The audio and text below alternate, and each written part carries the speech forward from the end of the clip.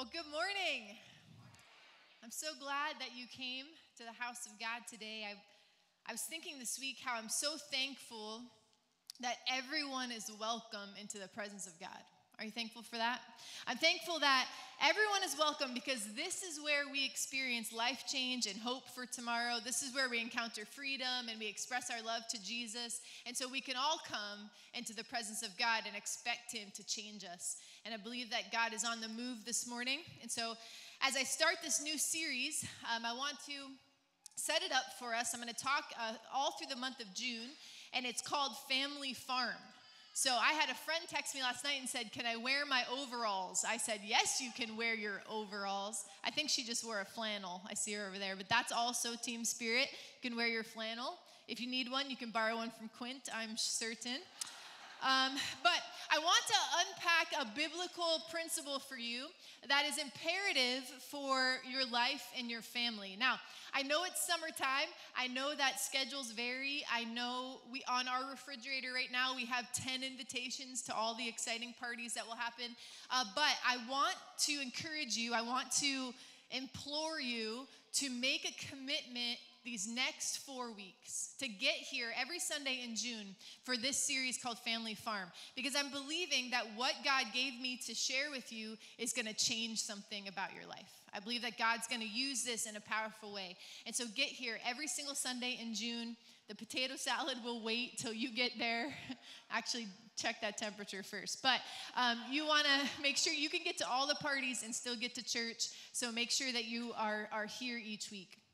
You know, when God created the universe, He implemented natural laws, okay, things that would make the universe function or operate.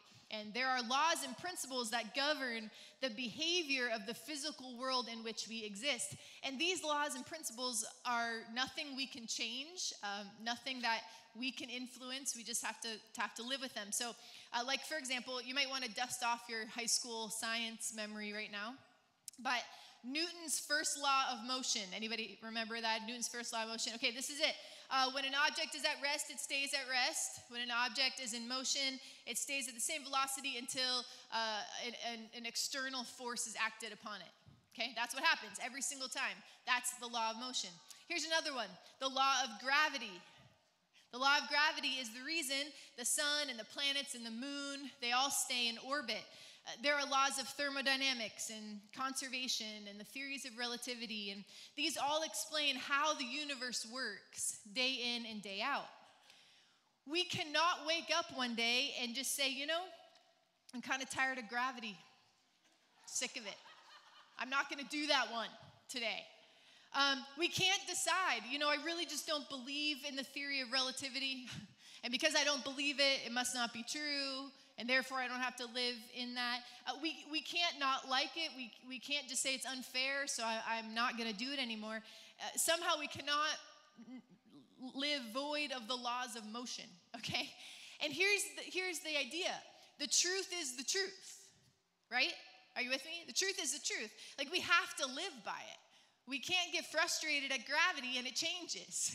Okay, the truth is the truth.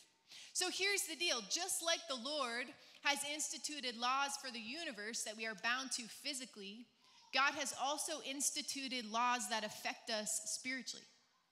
There are principles that are true, whether we believe them or not.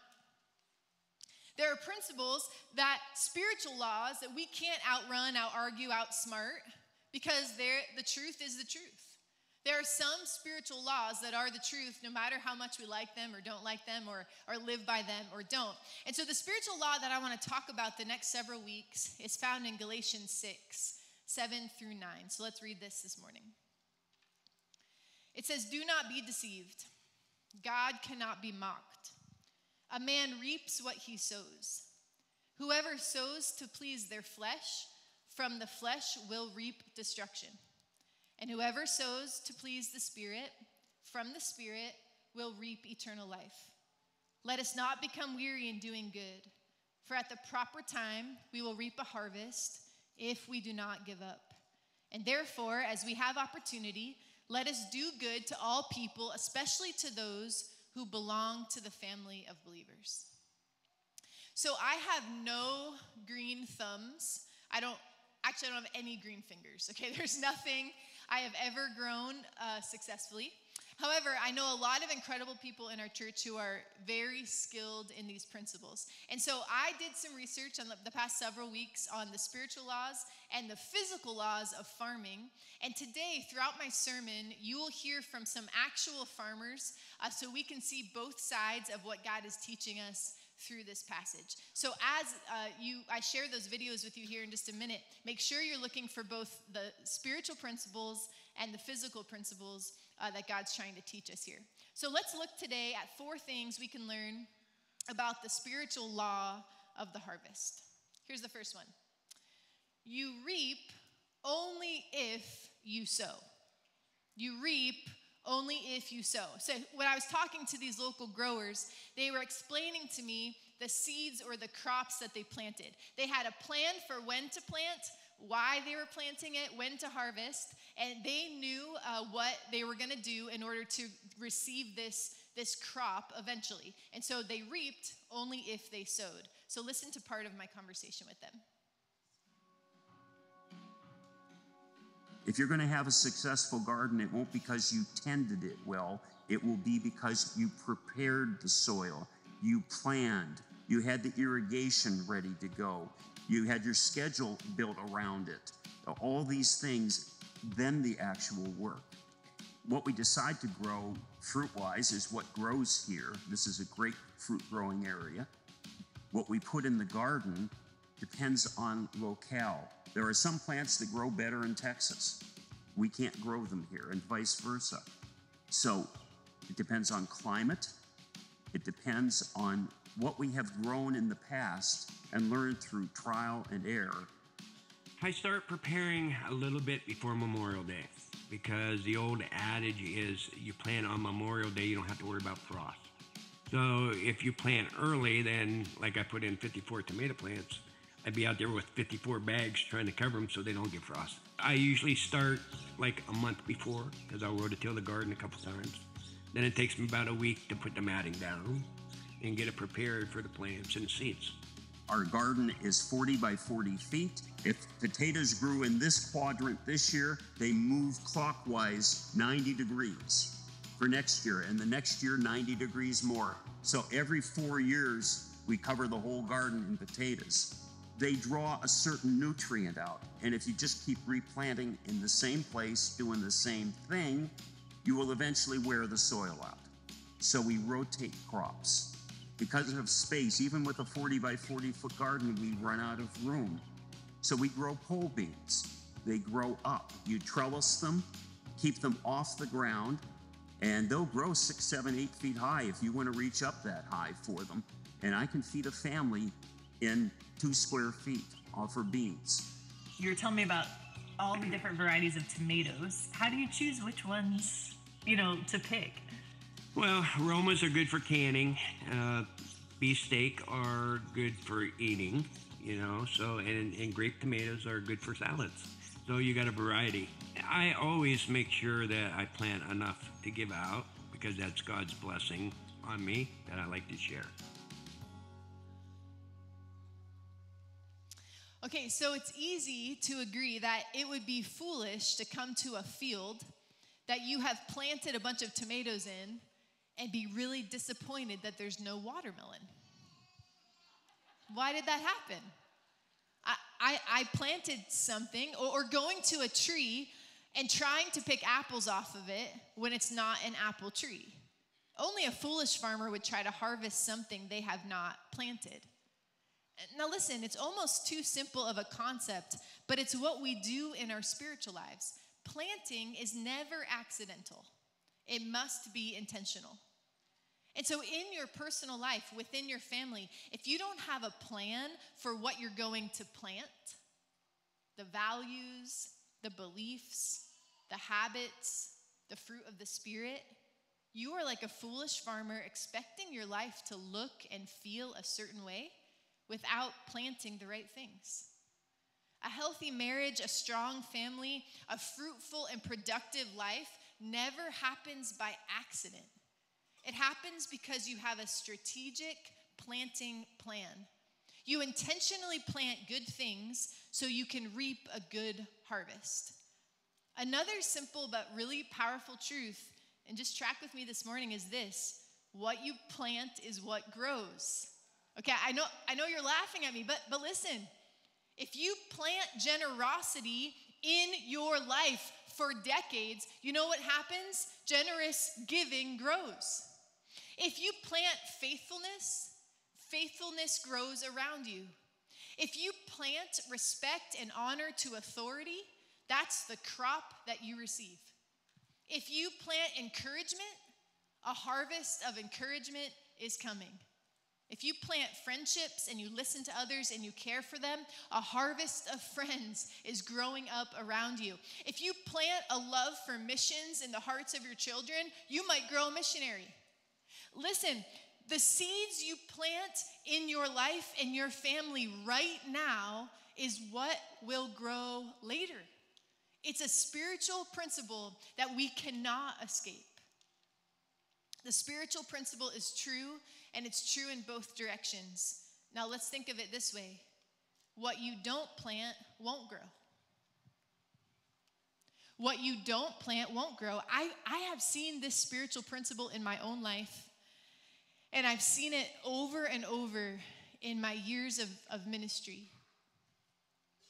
Parents or families, they'll have kind of sporadic church attendance. Maybe other events will be priority, so they miss church, or in the most recent future, watching online is an option, so it becomes a little easier. We get out of habit, we stay home. Then a student gets into high school, maybe they get into college, and they don't have any interest in church anymore.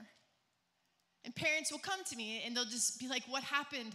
Like, I'm so frustrated. I can't get them to come. I can't get them out of bed. I can't get them to come. They're in college. I can't get them connected to a ministry or to a local church. My student is making some bad choices. I'm really worried about them. And I try to be tender, but I have to be truthful that there's this spiritual principle that the reason that student isn't faithful to church is because it wasn't planted in them. And in this case, what you don't plant doesn't grow. You can't expect things to grow in your life that you don't plant. In fact, this morning I want to challenge you to examine your life. Where do you identify a lack? Where do you have a deficit in something? And instead of asking yourself, oh, what's wrong? I'm so frustrated. Ask yourself this question: how good of a job have I done planting that thing?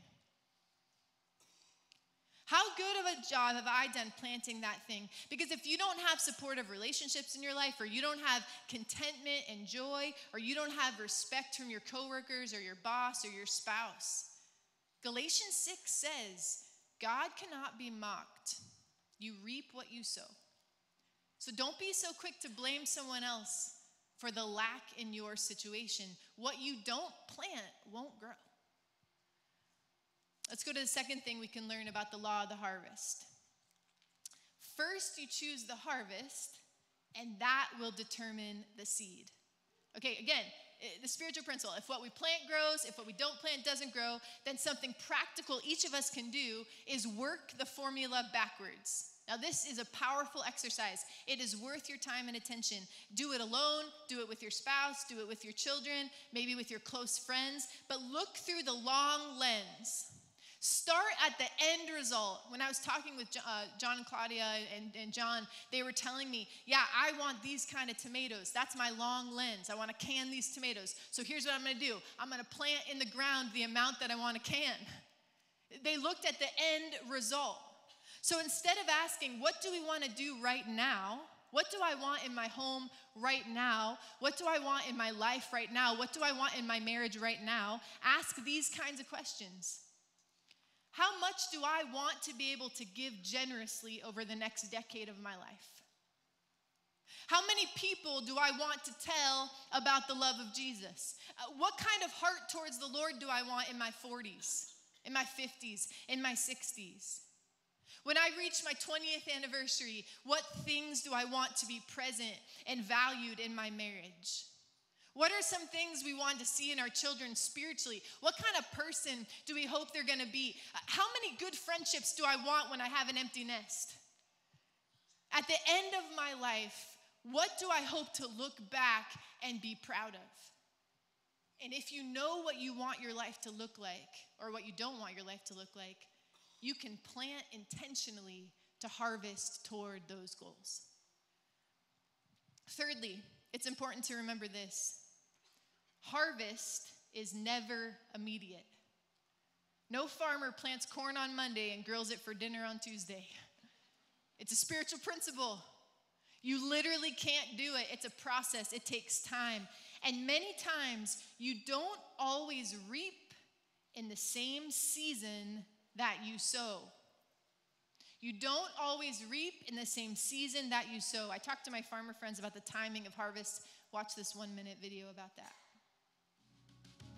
Seeds, they tell you right on the package when to plant them, how long it takes for them to germinate, and it's usually anywhere from 55 to 60 days. So this, what we saw today, will be ready to eat in August? Yep, should be. Okay. Should be. There's a lot of science involved today, but it still comes down to a lot of faith, because we put the seed in the ground and God does it, With our fruit trees, we will have a tremendous crop one year. Last year we had great apples, lots of apples. This year we're going to have very few. And sometimes that's just, I think, the way God designed the plants. Give it a jubilee year, or a year of rest. So we're having few apples this year. Next year we may have another bountiful crop. Yeah, you have to have the sun to warm the earth, to heat the seed so it'll grow, and you have to have enough water to nourish. And not too much water, not too much fertilizer. It has to be just right. The most important is putting your trust in God and letting Him do it. My wife Cindy was saying just the other day, man, I hope your garden doesn't get flooded out with all this rain we're having. I said, well, you know what? My father's been doing this for a long time. He knows what he's doing. In the Old Testament, a wise king named Solomon wrote the book of Ecclesiastes. And in chapter 3, verse 2, he wrote this: there is a time for everything, and a season for every activity under the heaven. A time to be born, and a time to die. A time to plant, and a time to uproot. He identifies these seasons as separate or different. They're often not simultaneous. And this is important to remember because we can't get discouraged or impatient with God. Have you ever said to yourself, I'm doing the right things, but things just don't seem to be working out? I raised my kids, I planted those seeds in my kids, and it is not coming out the way I thought. I planted this in my marriage, and it's not coming out how I thought. I made good relationships and good friendships, but I'm feeling like I'm in a very tough season right now. Galatians 6:9 is speaking directly to that thought today, directly to that fear today. Hear it this morning. Let us not become weary in doing good, for at the proper time we will reap a harvest if, read these last 4 words with me, we do not give up. Listen, when we have sown in the Spirit, we need to have patience to wait for the harvest. A difficult marriage, a sexual addiction, a lifetime of bad habits sometimes cannot be reversed overnight. Sometimes the Lord does miraculous deliverance, absolutely. But you know what? Sometimes He makes us wait for the harvest. But you know what you can do? You can start sowing to the Spirit now and eventually reap a harvest if you do not give up. If you don't start now, it will be that much longer before the harvest will be realized. Have you ever considered that it's possible you are sowing seeds right now for a harvest that you might never even see? I often think about that. When I was 5 years old, some of you in this room today sowed seeds of generosity to build this building we're standing in right now. Many people who sowed seeds of generosity for this building right now are not here anymore, they're in glory, to see it. But because 8150 Oliver Road was built and I was discipled here as a teenager in the youth group and I learned how to live for Jesus, the seeds that have been planted are things that they may never see, but the Lord is using right now. They planted seeds of generosity, of faith, of prayer into the future. And God, and that's the reason why we're worshiping today. That's the reason why we sit in this room today.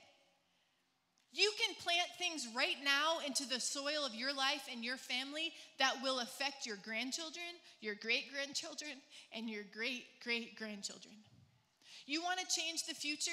Start planting in the soil. Start planting in the soil, because the harvest is not always seen in the immediate. But we believe what God's rule is true, that there will be a harvest. So we cannot give up doing good. You can plant things right now into the soil of this church that will reach people who are not even born yet. Harvest is not immediate, and you don't always reap in the same season that you sow. But God's law of the harvest never fails. So this word says, don't give up. Keep planting. Keep planting. Keep planting. All right, here's the last one. The last thing to remember about the law of the harvest is this.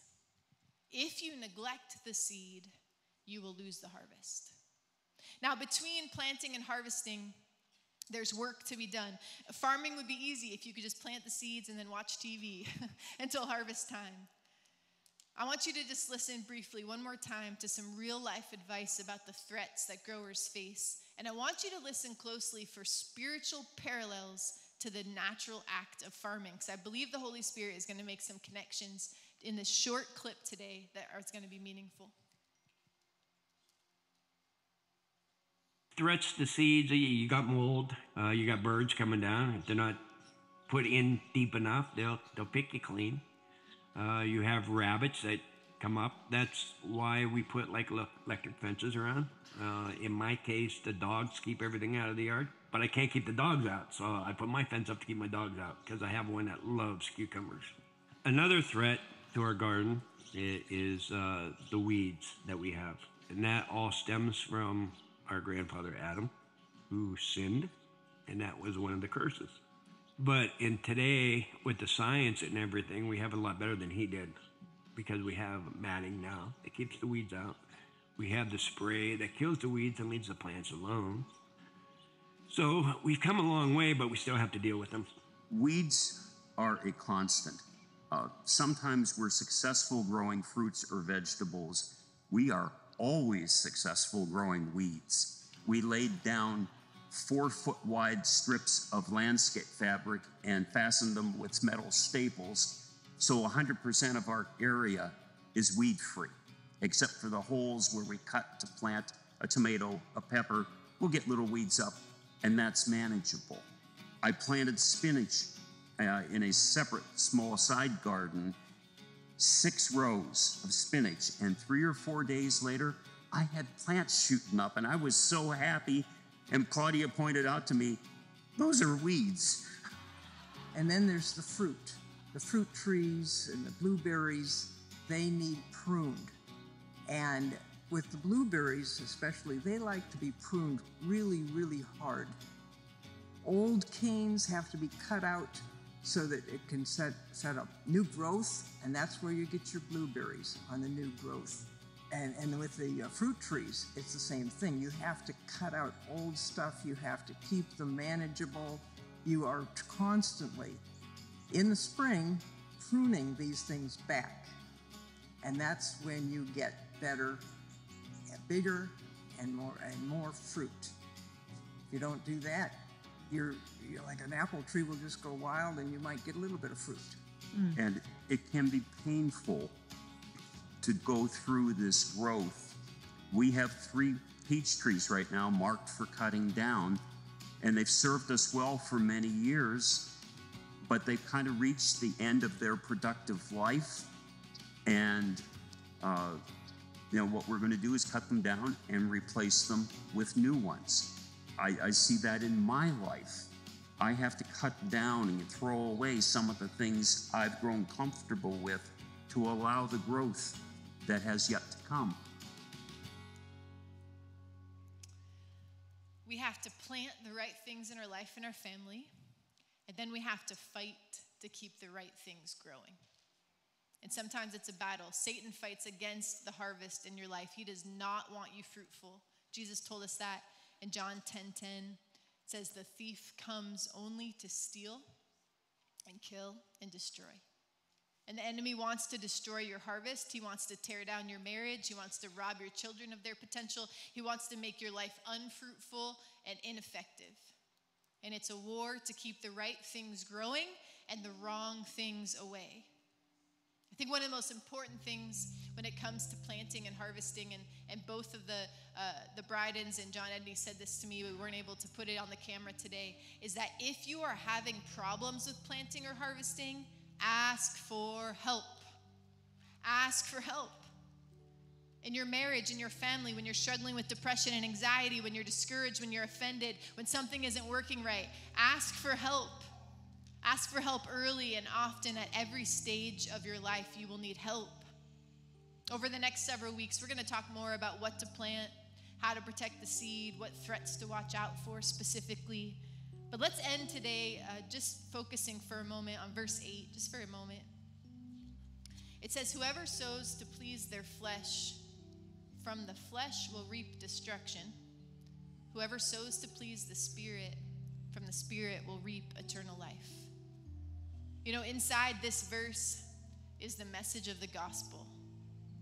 That each person must choose to give up the field of the flesh, meaning give up living selfishly, making ourself our God. We must surrender our life to Christ and let him be in charge. And if we don't, living the way of the flesh will reap something. The scripture says it. It's so clear. It's bad. It will reap destruction. Do not be deceived. God cannot be mocked. There's no other ending. If you live your life for yourself, if you live your life in the flesh, there is one harvest you will get, and it is destruction. Christ followers are those who sow into the kingdom of God, who build their lives God's way, who give their heart and their life to God as number one, and this way of living reaps eternal life. And so today, if you realize, just maybe even through the scripture or through the worship today, that you're sowing in the wrong field, or maybe you've never given your life to Jesus, I want to invite you to make that decision. It is the only decision that will reap eternal life. It's the only way. A relationship with Jesus Christ is the only way to get to heaven forever. So I want you to come to one of these prayer tables today. I'm going to close in just a minute, but before you leave the building, would you come to one of these prayer tables to my right and to my left? We want to pray with you. We want to just walk you through that, help you understand how you can sow to please the Spirit, and help you turn from sowing to please the flesh. Would you stand? I want to pray together today. If you're comfortable, would you put your hand over your heart, just like you're praying for it in the natural today? Just agree with me by saying amen and hallelujah and yes, Lord, as I pray today. Lord, we want to sow in the Spirit. Lord, we want to sow in the Spirit because we want to reap eternal life. And your word is clear that when we plant in the Spirit, we harvest in the Spirit. But when we plant in the flesh, we harvest in destruction. And so we repent of the way we have not followed you.